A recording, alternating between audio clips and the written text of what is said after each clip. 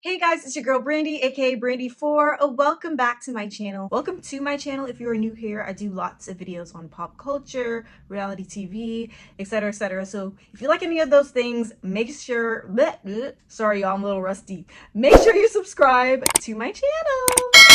I recently watched Megan Thee Stallion's documentary, which is now on Amazon Prime. It's called Megan Thee Stallion in Her Words. When I heard about the documentary, it was kind of random.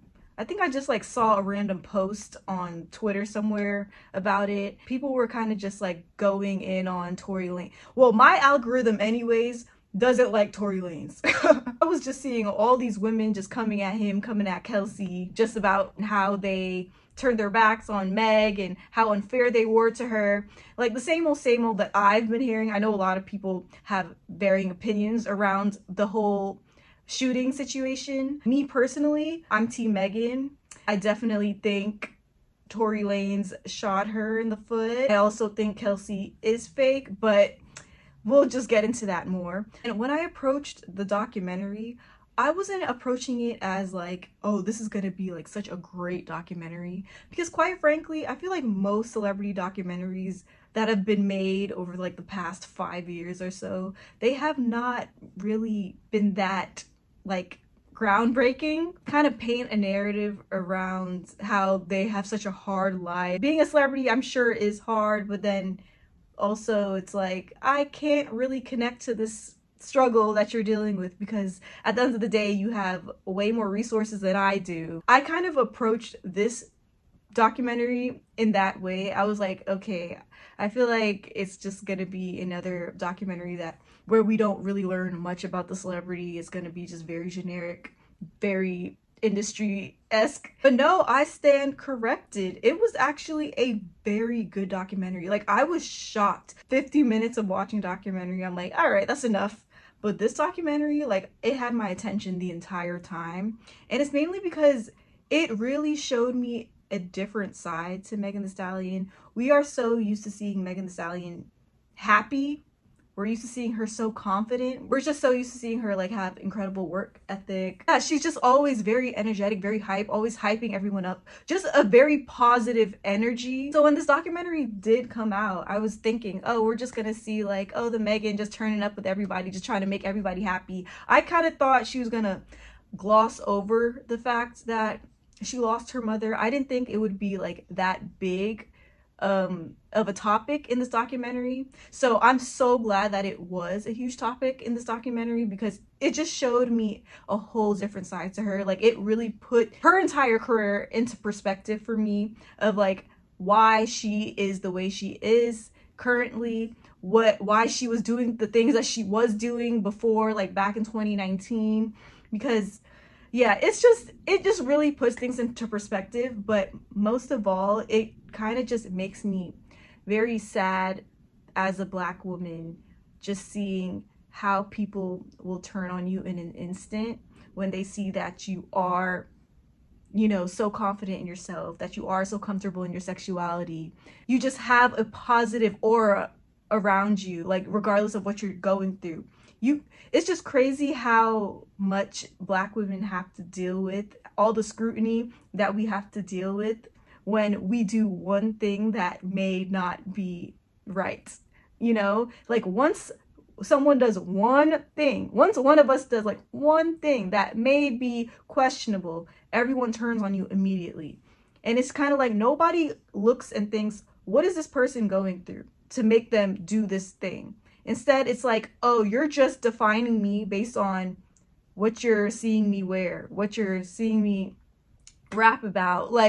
And it's kind of okay, let's actually look at who this person actually is, instead of you just projecting your feelings on how you feel about a Black woman who is so comfortable in her sexuality, in her body, and showing off her body. Let's actually see this person as a human being. So yeah, basically I kind of just want to talk about the disrespect that Meg had to deal with over these past few years, dealing with this entire Tory Lanez situation, but also just the whole idea of fame really not being as glamorous as we all thought it was. Like, it's actually crazy now that I'm old. Not that I'm old, but now that I'm older, I'm really starting to see like fame is not where it's at. I really used to want to be famous. I'm sure everyone who like grew up on Disney Channel and like Nickelodeon had wanted to become like a famous superstar once in their life. That was definitely me. I still have random fantasies in my head. I ain't gonna hold you. These days, I'm like, yeah, these celebrities, they don't have a life that I envy. It's not cute, especially right now around these social media times. You're having everyone and their mom's unwarranted, unsolicited opinion about every little thing that you do. And I'm not gonna act like I'm holier than thou and be like, oh yeah, I don't have opinions on celebrities, because I definitely do, and I do voice them obviously on my YouTube. But it's still just like, dang, sometimes I feel like people take things, not sometimes, almost all the time, fans take things too far and they forget that these celebrities are human beings. In the documentary, like, it kind of starts off on her just like talking about how she came up, and it's crazy because it seems like she really started like actually going out there around like 2016 or so. She was like performing at like schools, malls, etc. Always had her mom on her side, and she actually got her rap influence from her mom because her mom is a rapper. So she basically just had her mom kind of just managing her entire career, just being her number one mentor, being her number one fan, always looked to her mom for advice on performing because that's just all she grew up with. That's all she saw growing up. And that's why she's as talented as she is. Like, she got all of her talent from her mom. Like, it's actually crazy, like how she is as talented as she is because of her mom. And it's actually a beautiful thing to see, seeing that obviously like her mom pushing her to just be great and to keep going out there and putting herself out there, and even like encouraging her to be comfortable in her sexuality. Like, that is why she is as big as she is now. Like, that is why she was able to make a name for herself, because she had the support of her mom. And when you have that support from a parent, it actually really makes a huge difference in your life. The fact that she lost her mom during the biggest moment of her career broke me. That broke me. And it's crazy because you would have never known. You would have never known. Like, I vaguely remember her Instagram post on her mother's passing, but after that, all you saw was Megan. She was just working. She was working. Like, it was nonstop work. She didn't have time to grieve. Mainly because she was kind of saying how my mom wouldn't have wanted me to just like lay low, just like feel sorry for myself. She already knew. She was like, look, I'm just gonna keep going. I know this is what my mom wanted to do. However, with her mom passing, it did make things more difficult for her, considering she always looked to her mom for the answers. Whenever she would do anything in her career, or in just life in general, she'd always be like, Mom, what do you think? She always looked to her mom to like give her that guidance. So the fact that she lost her dad and now her mom, both parents, she didn't have anyone to actually guide her, especially becoming a huge celebrity, a national name. People know you everywhere in the United States. To not have that guidance anymore, that's hard. Because now, instead of, having her mom on her side, giving her the tips, telling people no when she won't necessarily know when to say no. Because mind you, 2019, how old was she? She was like 23. That's young. That's very young to be making huge life decisions, especially as a celebrity. So like, her not having her mom in her life, like, it just kind of turned her into a yes man. It kind of, on one hand, it's like, I understand her, like, just keep going, like, pushing herself, and keep touring, etc. Like, accepting opportunities, because obviously, like, if she didn't do that, she wouldn't be as big as she is now. However, I think that is what led to her downfall. Her, not necessarily like downfall, but like everything that happened after that.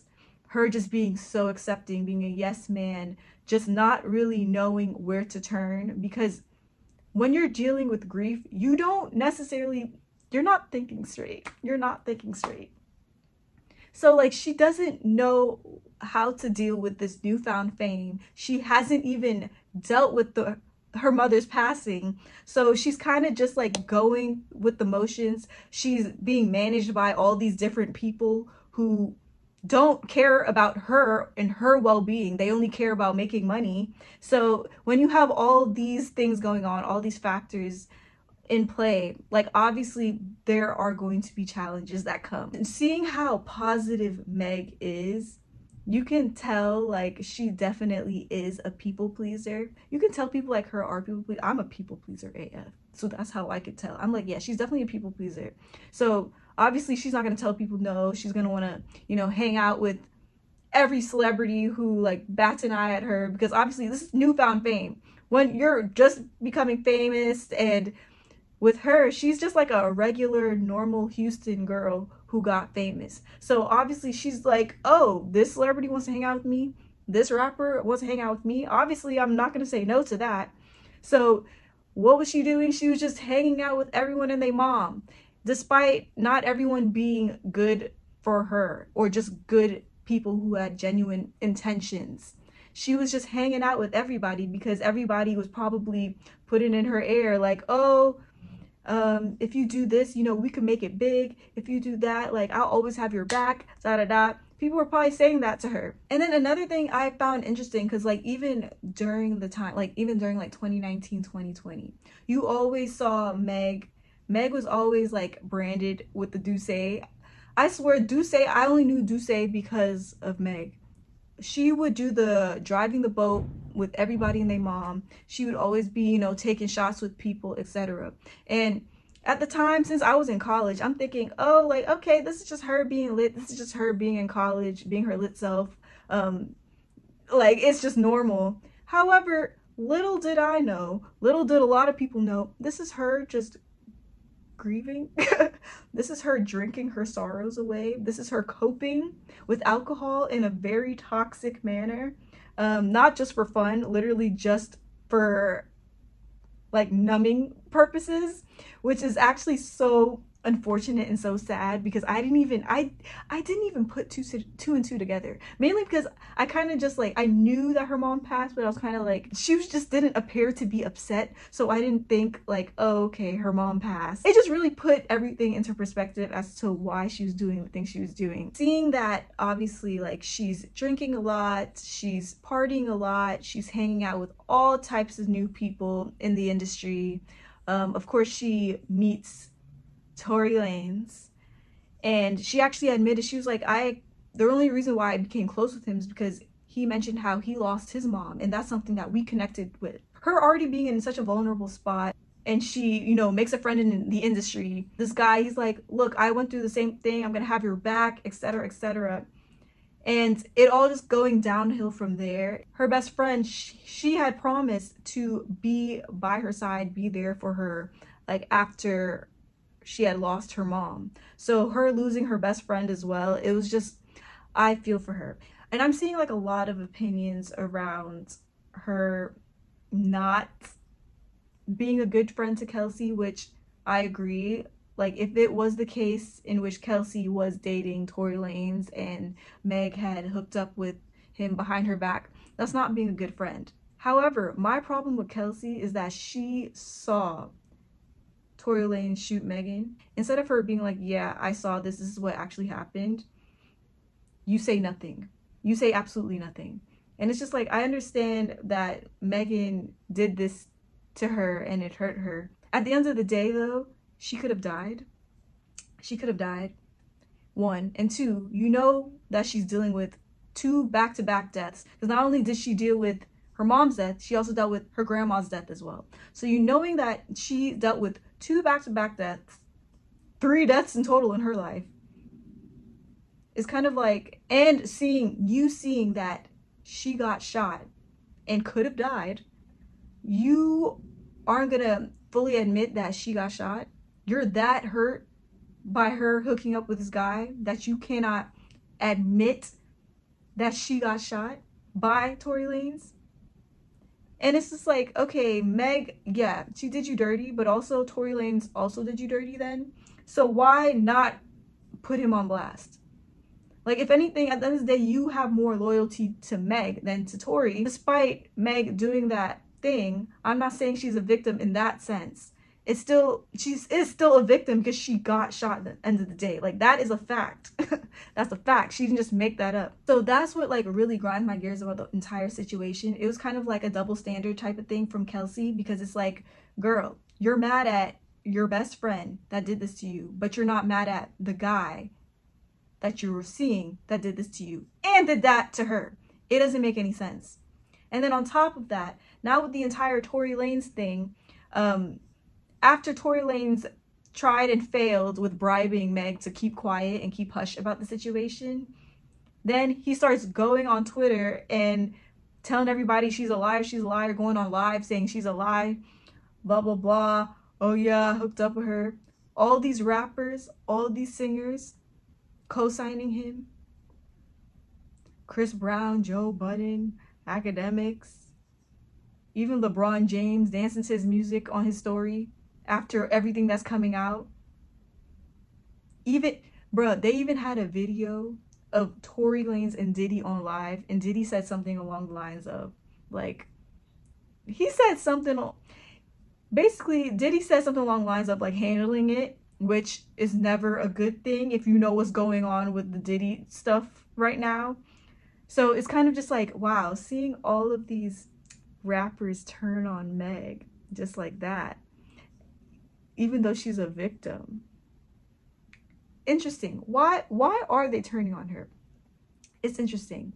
They see this black woman who kind of admittedly said, like, look, if y'all see me as an object, but I see men as an object. Like, she said that. She's like, look, I could, like, men don't run me.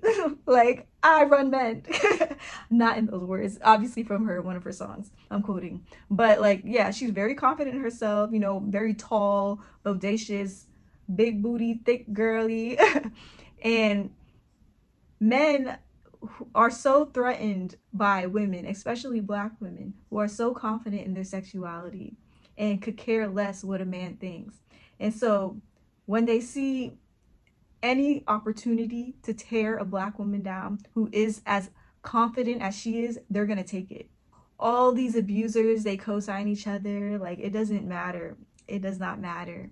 And I just find it so interesting that even fans are co-signing them as well, especially black women fans. I just look at y'all sideways every time when I see you co-signing Tory Lanez.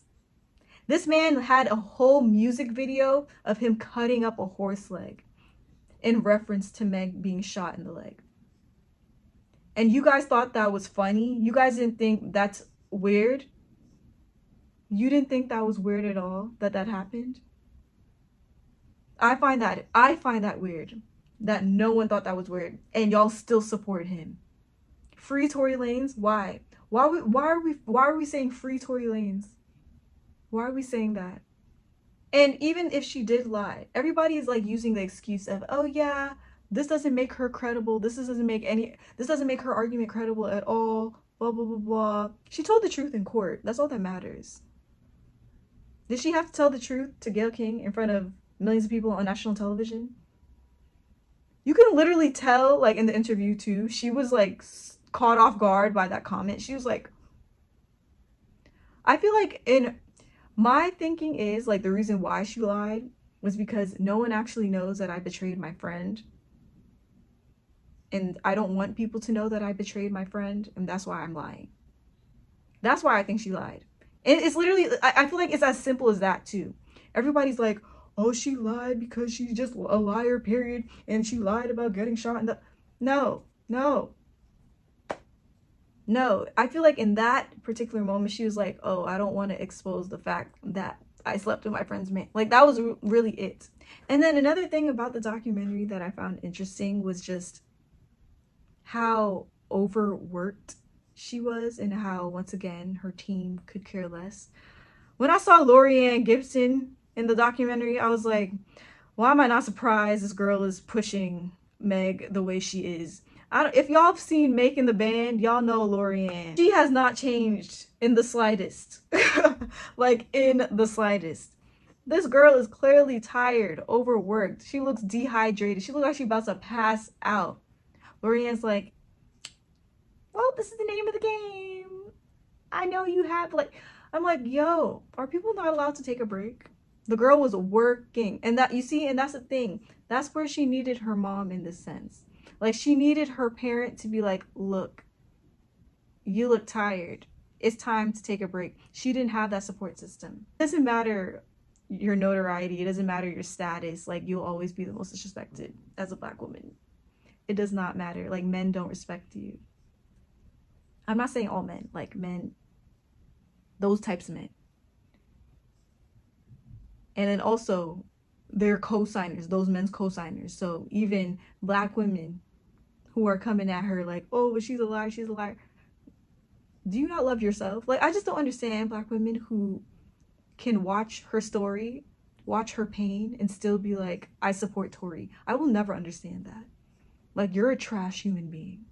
Encourage everyone to watch it, because it really did show me a different, completely different side to Meg. I was so impressed by this documentary. I feel like this is like one of the best celeb documentaries I've seen. And I was very impressed by the fact that she documented so much of her life and career. Like, I was very impressed by that. So yeah, this, and it just made me want to support her even more. I'm like, yo, you know what, let me listen to her album right now. Like, I love Megan Thee Stallion. I hope she gets even more flowers. I'm glad that Tory Lanez is spending 10 years in prison, because as he should.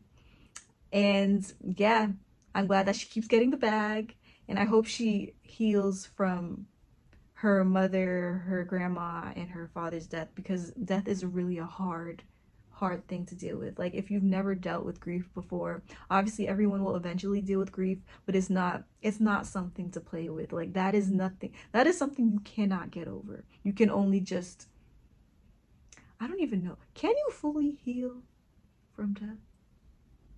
Because I know I'm not healed. So I'm kind of like, you kind of just learn how to live with it. But yeah, it's like, it's a day by day thing. You just gotta take it day by day. But yeah, it was a very interesting watch. But yeah, let me know your thoughts about the documentary in the comments below. Let me know your thoughts on whatever I said. And make sure you like this video and subscribe to your girl Brandy for more content. I will be putting out more content. So bye.